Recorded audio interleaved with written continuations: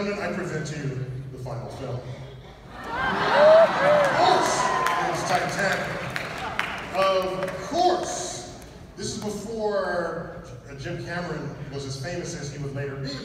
So they try to tell you why you should see Titanic, because it's from the director of Aliens, T2, and True Lies. Which is hilarious, because Titanic was like a zillion times bigger film, ultimately, than any of those. We know the time, the date, the longitude, the latitude, the conditions. We know everything about when the ship sank. We know there was not a cloud in the sky. We know it was a moonless night, which means we know what the sky looked like over the sinking Titanic. Okay? It had the wrong sky. I knew this thing. I'm sitting there watching the movie. I saw it in the movie theater, and there it is. There's Kate Winslet on the plank after her dead boyfriend just sank to the bottom.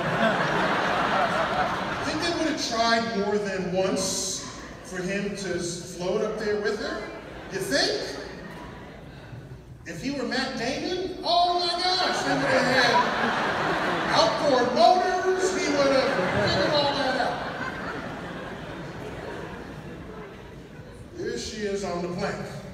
And then she looks up, and you see her point of view. Here it is. Her boyfriend is long dead in this picture.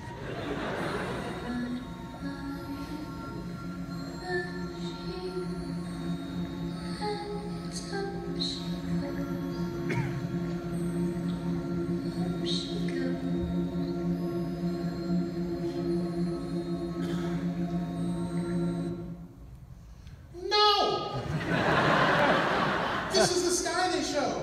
It's like, no. Do you realize not only is this the wrong sky, the right half of the sky is a mirror reflection of the left half of the sky.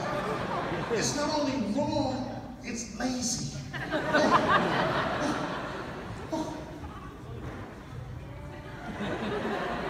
It's like a Rorschach test, right?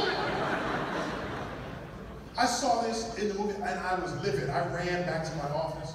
I got my finest stationery with letterhead, with hair poobah, Dr. Director Tyson, and I wrote a letter to James Cameron, found his address, care of 20th Century Fox, whatever the studio was.